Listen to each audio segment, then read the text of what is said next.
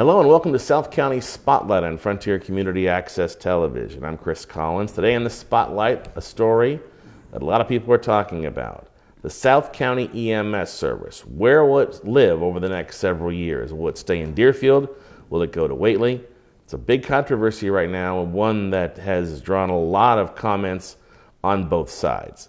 One of the people that's been the most vocal in his desire to keep the South County EMS in Deerfield is my guest today, John Paciorek, former selectman and a member of the Finance Committee in Deerfield. We also had hoped to have his wife Sharon in. She was unfortunately unable to be here today, but she was the one that spearheaded the signature petition that put this article on a special town meeting warrant, where the members of that meeting basically advised the selectmen to take any steps necessary to keep the ambulance service in Deerfield. So John, welcome. I appreciate you coming in. Former selectman now on the Finance Committee and a vocal opponent of the idea of the ambulance service leaving Deerfield. Specifically, what is your objection to the idea of going to Whately? My objection is very simple. When we started out, I had no problems with the ambulance as it was being run, and I still don't have a problem. I still support SCEMS. However, I do have a problem when you have misinformation coming out. And when I'm saying misinformation, I mean that very politely, because the misinformation was actually the Board of Selectmen and some BOO members, Board of Oversight members, lying and saying they're being thrown out of South Deerfield, and that's why they wanted to go to Whately. And then at one of the meetings, we had a Finance Committee meeting, and people asked me, said, well, what do we have for options? I said, well, we have no control over the South Deerfield Fire District, but we can certainly ask for a courtesy meeting with them. And we had the courtesy meeting. And at the courtesy meeting, they made it very clear that they are not being thrown out of the fire station. They can stay as long as they want. They explained their rationale for the rent charges that they were charging. And everything, when I went in there, I went in with the idea that I was going to tell them I was very displeased with their procedures because they obviously weren't doing the right thing. Well, I come to find out that they did the right thing. They did everything that they're supposed to do. They supported the fire district, and they did a good job at it. And then I found out there was a rift between the old fire chief, Stanley Stakarsky, and his brother-in-law, Mr. Wolfram. And there was a rift because they were putting out misinformation, and that's why I helped write the petition and say the misinformation must stop. And so far that still hasn't stopped, and even as of town meeting that we had on the 25th, they still were putting out misinformation. Let's back up for a second. Now, the way this is set up, as I understand SCEMS, is it's all three town meetings have to vote for any kind of a change. So in order to move to Whately, every town, Deerfield, Whately, and Sunderland, has to agree on town meeting floor to do this, right? Correct, as far as I know. And I think one of your points, if I understand it, is that Deerfield's bearing more than half the cost of this, and you only have a single vote, basically. Well, the single vote, I reread the SCEMS contract, the MOU, and what it says is they have two votes. They have two votes, one for Mr. Russo and one for Mr. Gilmore. So, but they still have only 1/3. And as I stated at that special town meeting, can somebody explain to me why we only have 33% vote when we're paying 52% of the bill? And then I gave him an example. I says, for example, suppose Whately says, I want to move this SCEMS operation to Whately, and they vote aye. They have two votes and they say yes. Tom Feidenkevitz was in the paper today saying that he wants it to go to Whately. So all he has to do is say, second the motion, and guess what?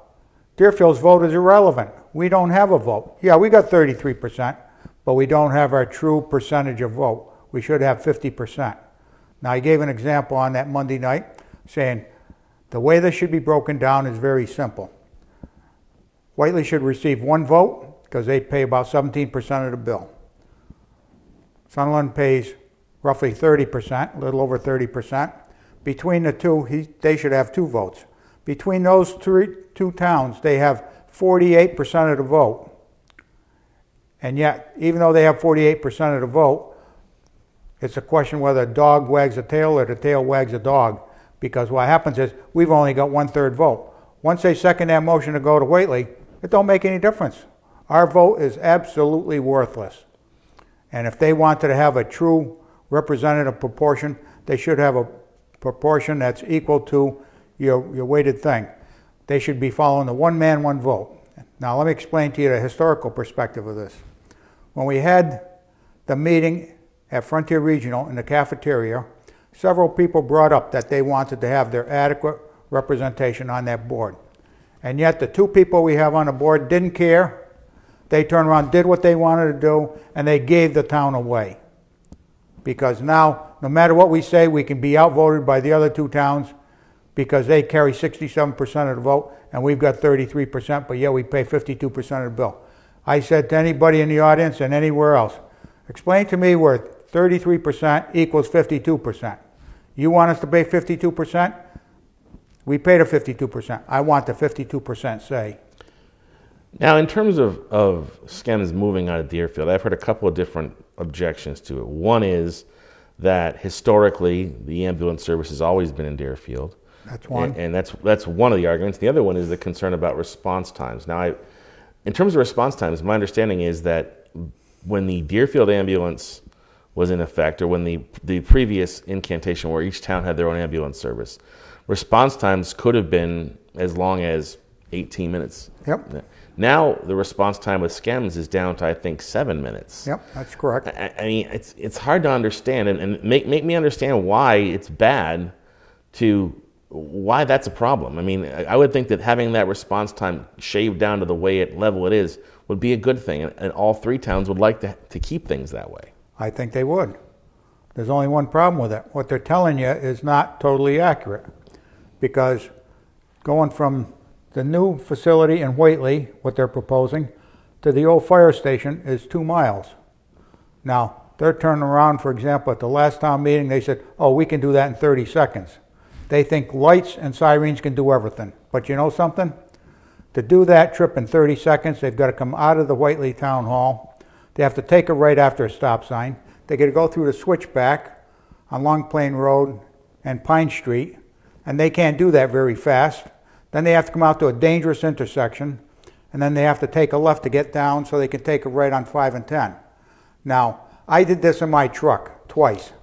Okay, it's not an ambulance. You didn't have a siren, did you? I didn't have a siren. Okay. I didn't have flashing lights. I didn't put my flashers on. I just drove along at normal speed. And what happened is, as I was driving along, one light changed on Elm Street, and I lost 10 or 15 seconds there. And then I got up to the second light, and I stopped my time watch. And when I stopped it, it was 4 minutes. Now, I did this twice. I went along with somebody else, and that took them 4 minutes and 20 seconds. But they're saying that they can do it in 30 seconds. Now, if you can do it in 30 seconds, you know how fast you'd have to be driving? Well, I mean, to be fair, I mean, an ambulance is going to drive faster, and they are going to have the sirens and the lights, which you're not going to have on a regular vehicle. So, I mean, isn't it a kind of a false analogy a little bit? No, not at all. Is my analogy false, saying it's going to take 3 to 4 minutes?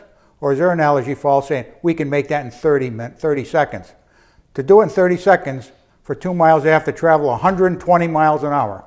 Do you really think that they can come out of the Whately Town Hall at 120 miles an hour and get through those switchbacks, get to the stop sign, which is dangerous, and then get down to 5 and 10? Somehow I don't believe it. They tell you they can do it, but I don't believe it. I don't believe it even if they said they were on a straightaway from point A to point B. They couldn't go 120 miles an hour with that ambulance, and if they were, they should be fired. Okay, let's go back to the other argument, that this idea that Deerfield's ambulance service has always been here for something like 47 years, and it shouldn't go. I mean, isn't there an argument to be made that, maybe times change, situations change, maybe it's time to think about a different way, especially when you consider the fact that you're going from a basic level paramedic service, a basic level EMT service, to a paramedic level, which is much more advanced and could probably do a lot more on the scene than the basic counterparts could. Yes, and where do you usually put your ambulance? You put it where the bulk of the people are. Right now, they're going to move it so that it will service a few hundred people faster from Whately, because you've got 7 or 8 houses along Pine Street. If you come out of Pine Street and you take a left and you take your first right going on to South Main Street, you got a cemetery there. There's nobody to service there unless somebody has a heart attack in the cemetery. Guess what? Right there at that intersection of Thayer Street is halfway between where they're located now and the new fire station. So when they say they can service it, and they lied because they said, oh, we can serve all of South Deerfield faster. That's totally untrue. Even with lights and sirens, they can't do it faster. The bottom line is they can service up to Thayer Street in about the same amount of time.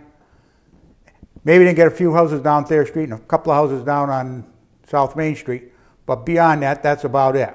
The only other place is River Road. They can service some houses down there faster. But to have them say that they can do it in 30 seconds, that is absolutely ridiculous and doesn't even hold a test.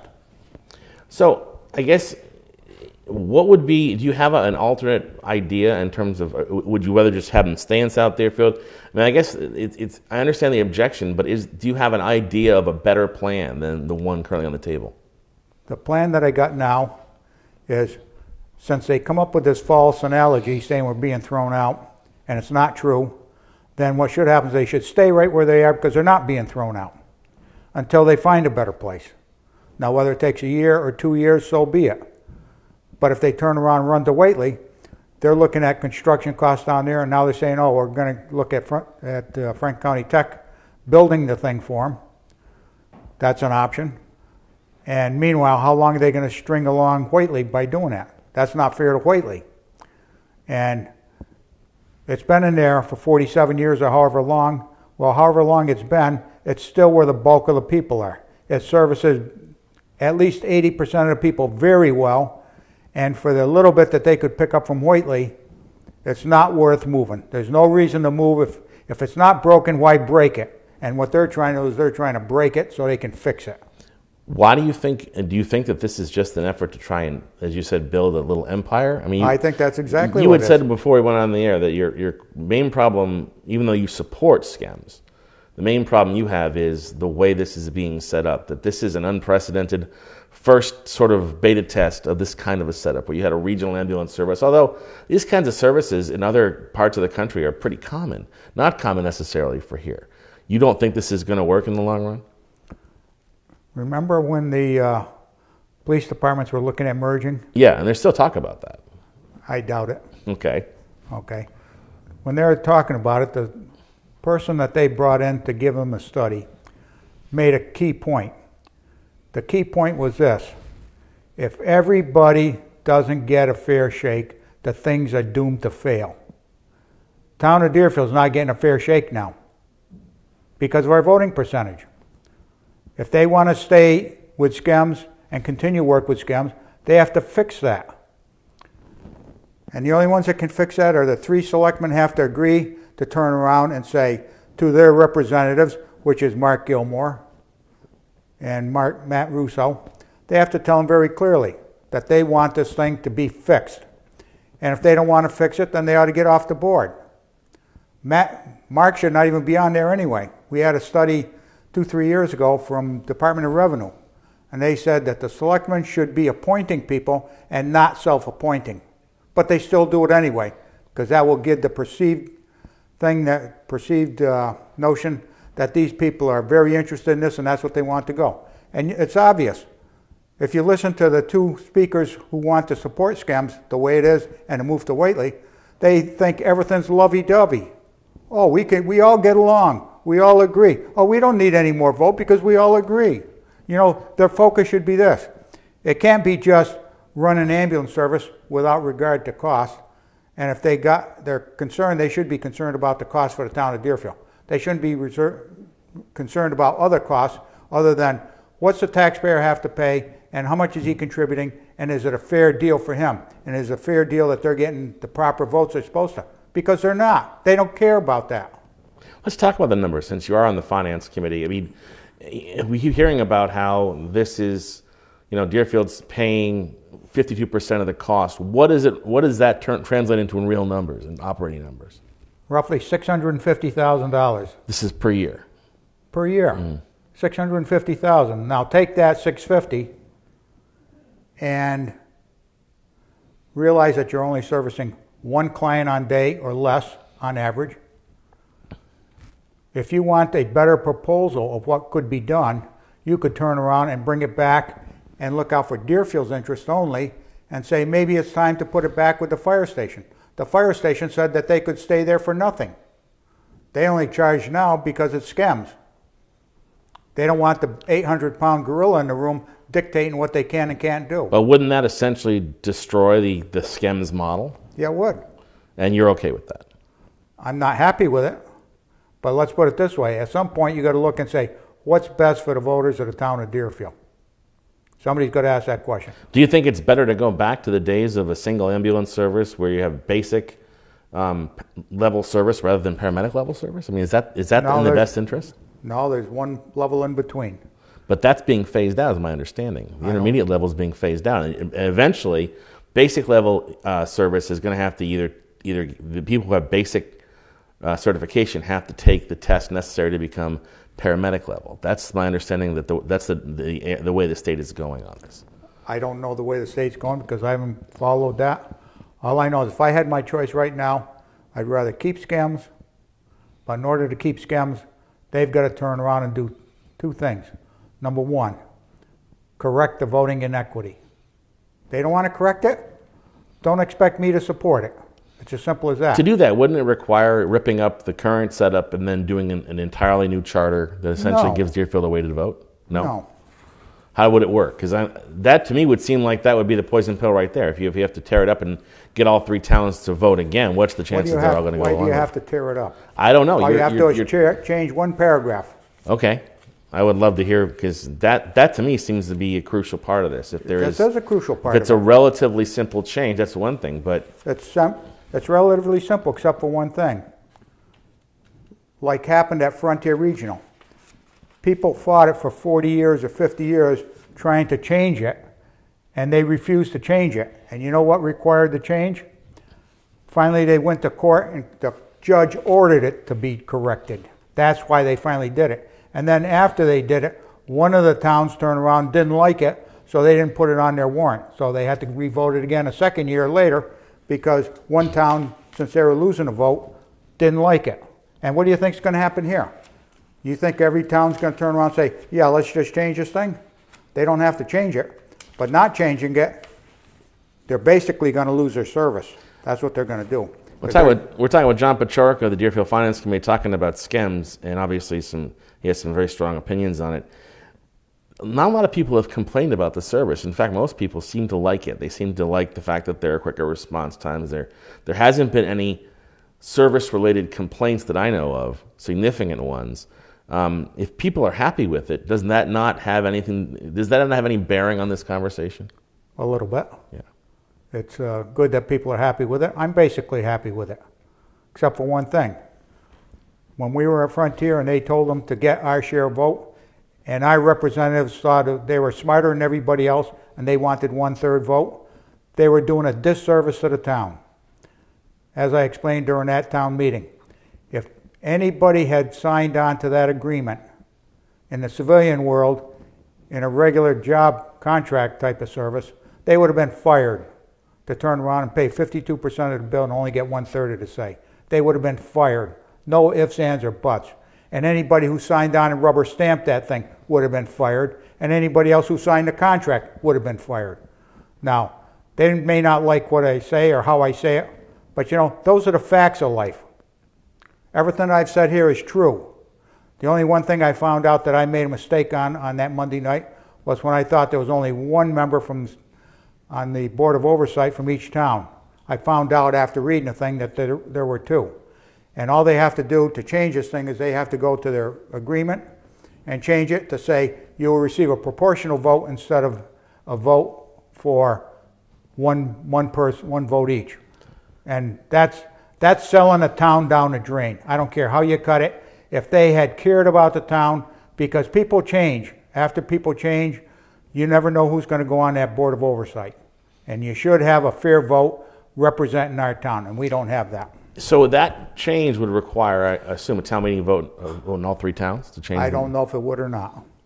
But you had mentioned that in previous issues that have arisen, like with Frontier, that people went to court. You're not suggesting that there be a court action on this? No, I'm not suggesting that at all. I don't want there to be a court action. I want these lovey-dovey people that are on the Board of Oversight that always agree on everything, and that's using their own phraseology, their own words. I want them to turn around and come up with it and say, we recommend this because we all agree. And I'll bet 10 to 1 that you won't get agreement, because the town that's got the weakest vote will turn around and say, well, I'm not going to lose my vote. So if they don't want to lose their vote, the thing dies, and that's the way it goes. And if they don't want to support it, guess what? Without being fair and equal to both Deerfield and Sunderland and Whately, this thing's going to fail. It's a question of time. It's going to fail. Obviously, watching the footage from that town meeting, emotions are running really high on this issue. You strike me as someone, and I've known you for a long time, who doesn't really get angry. No, but I don't. You seem incredibly angry about this. No, I'm not angry. You seem like you are. I am convinced, and the thing that got me fired up was when I found out the selectmen were lying. That's what bothered me. I said, in 18 years I never had to lie. Why are they doing it now? And they still haven't owned up to it except for one of them. One of them stood up and apologized for lying. Well, the one that originally said that there was a threat of being, quote, kicked out was Mark Gilmore. Now, Mark Gilmore is up, I believe, for re-election this year. Yep. Is this enough to get John Paciorek to come out of retirement and make a bid for selectman?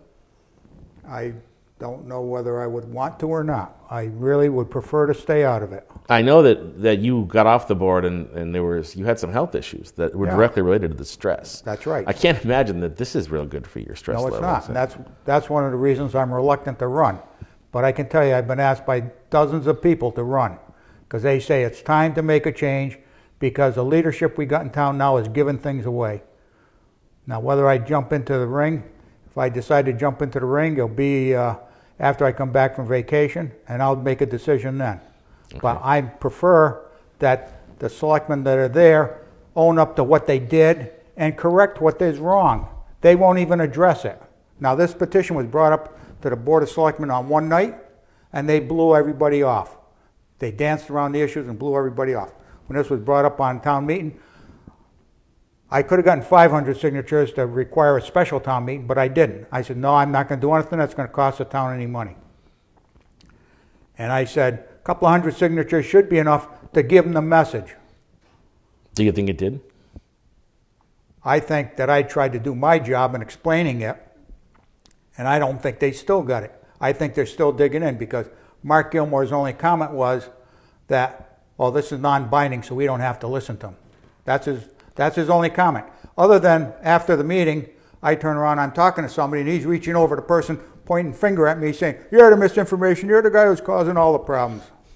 Well, it does sound like there's some personalities involved here. But I guess to wrap up, what is the next step? I mean, where do you see this movement that you're a part of going from here? Are you going to make a bid to go to town meeting in the spring and try and change the language? Will you try and block the SCEMS move? What's the plan? My plan right now is very simple. Go on vacation and enjoy it. Okay. When I come back from vacation, I'll make a decision at that point in time what should be done. And I plan on going in to visit the selectmen one night and say, you've got this petition. I would like to know where you stand and what you're going to do about it. And if they blow me off that time, then I'll see what I have to do to make this a binding resolution. Or the other thing is I have no other choice but to defund SCEMS. That would be the Finance Committee vote to defund SCEMS. Not SCEMS. It's a town meeting vote that defunds it. All right, so what you're saying is if you don't get some kind of... I want some resolution. You want some resolution or some kind of a guarantee from the Board of Selectmen that they'll keep the ambulance service in Deerfield at all costs. Yeah. If you don't get it, you are going to push to defund SCEMS on town meeting floor. I don't know, but I will certainly consider that. Okay. What about Selectman Feidenkevich's offer in Sunderland to have you guys come in? Because he wanted to have you and Sharon come in and talk about this. Jack Paciorek and his wife Sharon were the major people that brought this petition. I plead with Jack Paciorek to get in contact. We're going to have another meeting probably next week sometime, either Tuesday or Thursday, to come to the meeting and participate in the discussion. Help us. We've looked. Jack has been on the Finance Committee. We need help.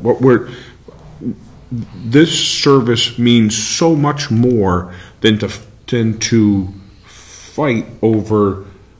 I have heard no one say they don't want the service. I have heard no one except that doesn't think that is doing a good job for the. Do we have everything right? Not yet. We're working. But I haven't heard those things. So I plead with Jack, it's easy to throw stones. It's easy to throw darts. Work with us. Tell us what your thoughts are. We're trying to run an EMS system at what we thought to do it at an affordable cost. They need to help us. I got no problem going in to talk to Tom because I've known Tom for years and years, and he's a nice guy. And I would like to discuss this with him. But my concern is, why does he want to talk to Sharon and me when he can go talk to Mark and Matt? Well, the reason he don't want to go talk to them is because he listens to them all the time, and obviously they don't have the pulse of the town. Is that why he wants me to come in? I don't know. Is he going to try and sweet talk me into keeping us going? I like the idea that SCEMS is very functional, operational. They do a good job, but when they put out misinformation like that, they can service all of South Deerfield faster from the Whately location. That's an outright lie, and anybody with a half a brain can figure that out. But yet they made that statement on the town meeting floor. That's the misinformation they keep throwing out there. They think they can say anything they want, do whatever they want, and they're just going to get it because people are going to rubber stamp their vote. I'm not going to rubber stamp their vote. I'm going to call them to question and see what they're going to do. And if they don't do nothing on it, then I'll have to decide what I want to do. He's on the Finance Committee. He's a former selectman. He certainly has strong feelings about the funding of SCEMS and also whether Deerfield has the proper amount of vote related to what they pay for that service. John Paciorek, I appreciate you making the time. Enjoy your vacation, and we'll talk to you when you come back. Thank you. And we'll keep following this South County Spotlight. Thanks for watching. For all of us here at FCAT, have a good day.